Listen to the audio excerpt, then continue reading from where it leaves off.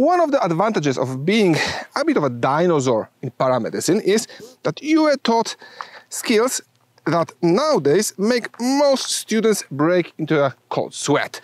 Blind nasal intubation is one of those skills, and I'm going to show you how it's done. My name is Alex Hepner, and this is Group Call. Sir, stay calm. Traditional intubation is pretty clean. Laryngoscope goes in the mouth, tongue gets swept aside, you spot the glottic opening, tube goes through the vocal cords, boom, airway secured. But blind nasal intubation, you take the tube, you lube it up and slide it through the nostril. It goes down the nasal cavity, through the oropharynx and right into the trachea, past the glottic opening. No fancy equipment, no visuals, just anatomy and physiology, technique, and a whole lot of luck. You use the nasal intubation when you cannot use anything else. Trismus, massive angioedema, no option for surgical airway.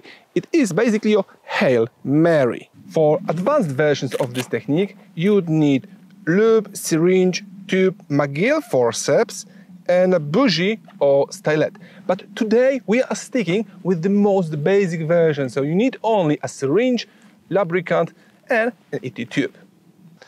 Cuffed or uncuffed?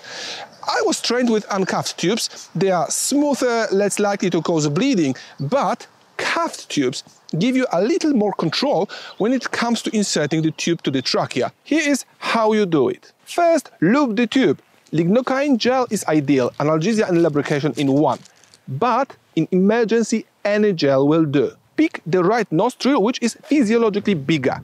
Press the tip of the nose to open it up a bit more, bevel towards the septum and start sliding the tube in with a little wiggle. Once you get past the nasal cavity, you are in the oropharynx, and this is where the real work starts.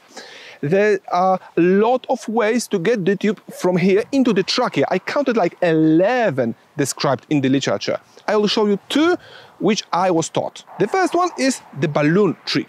When you're in the oropharynx, inflate the cuff that brings the tip of the tube towards the trachea. Advance the tube slowly. When you hit the resistance, deflate the cuff, push through, reinflate.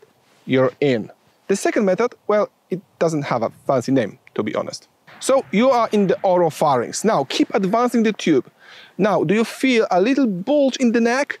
That's probably tube pressing into the right piriform fossa. Pull back slightly, rotate the tube 90 degrees counterclockwise. That gets you back on track to the trachea. Now, bonus. Here's a move that can help both techniques. Optimal external laryngeal manipulation, OELM. This is not Salix maneuver.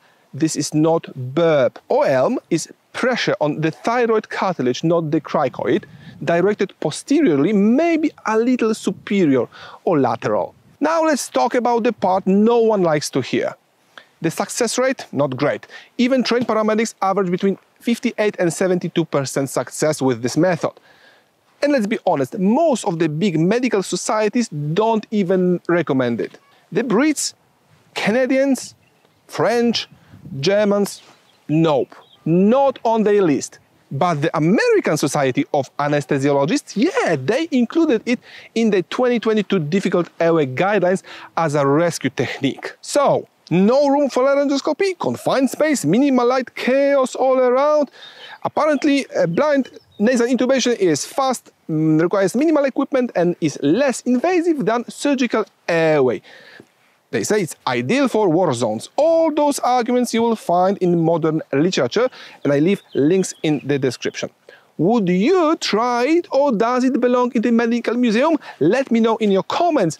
Also, if you are into the airway stuff, this video is for you. My name is Alex Hepner, and this was Group Call.